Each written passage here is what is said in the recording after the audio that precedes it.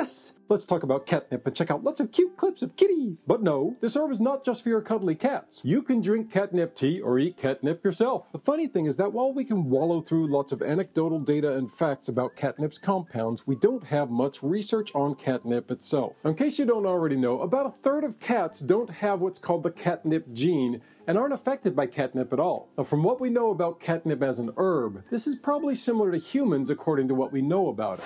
According to mythology, the Egyptians were the first people to give catnip to cats, though catnip is actually from the Mediterranean region, specifically the town of Nepet or Nepeta in Italy, where it's believed that catnip gets its formal name, Nepeta cataria. We also know that the Romans put catnip in their recipes and medicines, and it was brought to America in the 18th century to be used in much the same way. But don't confuse it with catmint. Some people like to call it this, but it's actually a different herb, which has some similar benefits, but cats just don't like it as much.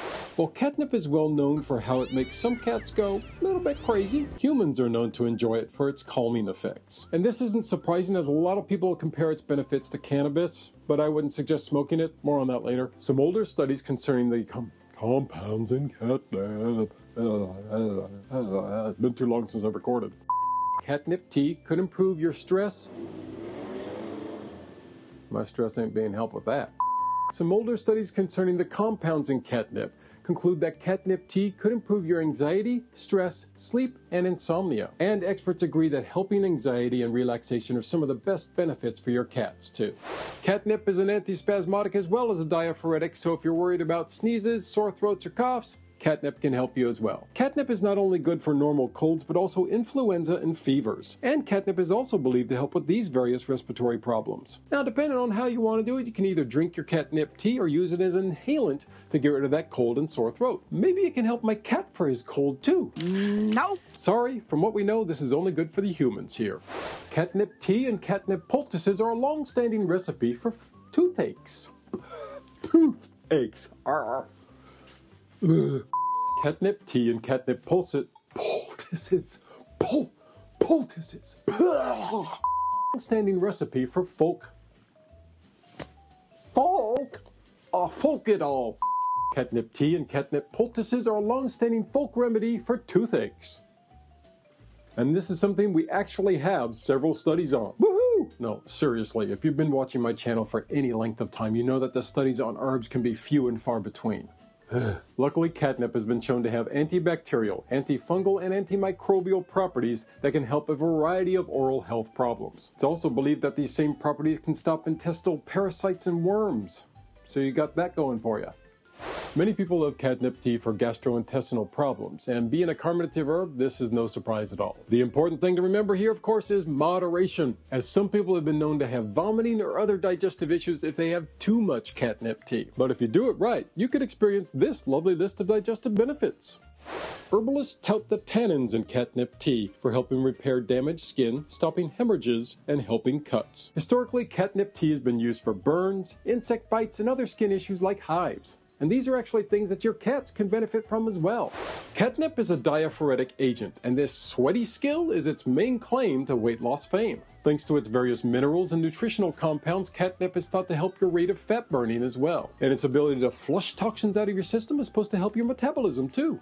Catnip tea's anti-inflammatory properties have a history of use for all of these issues. The calming effects of catnip tea have also been thought to help headaches. But this is actually on a person-by-person basis, as we have research that says it can actually cause headaches in some and reduce chronic migraines in others. Either way, without the clinical data, you're just going to have to try it for yourself to see if it works for you.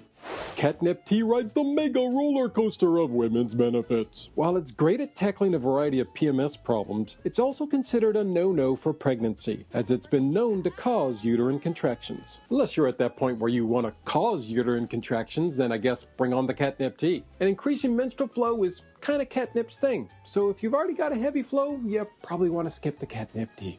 But there is this other big list of potential benefits that you could get from catnip tea, but they haven't been confirmed by research yet, or as much by anecdotal evidence, and this includes goodies like helping body odor and possibly sexy time benefits. Yeah, you know what I'm talking about.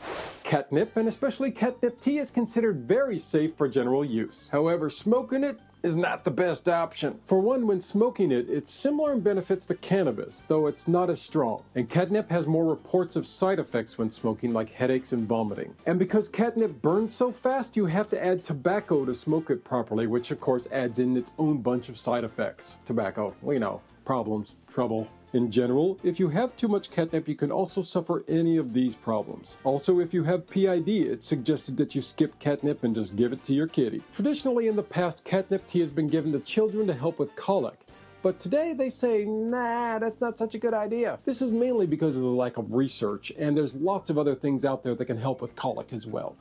Most people say the standard 1 or 2 teaspoons of dried catnip in a cup of boiling water is the way to start. However, a lot of people say to actually go a lot longer in the steeping time, like 10 to 15 minutes. And I would suggest a maximum of 3 cups per day. And surprise, surprise, surprise! Some people don't like the taste of catnip tea, so you might want to dig out the mint or some other herbs to make it taste a little bit better. If all else fails, if you don't like it, I'm sure there's a kitty close by that'll take that catnip off your hands. If you're liking the sleepy time qualities of catnip tea, you're probably going to like this video as well.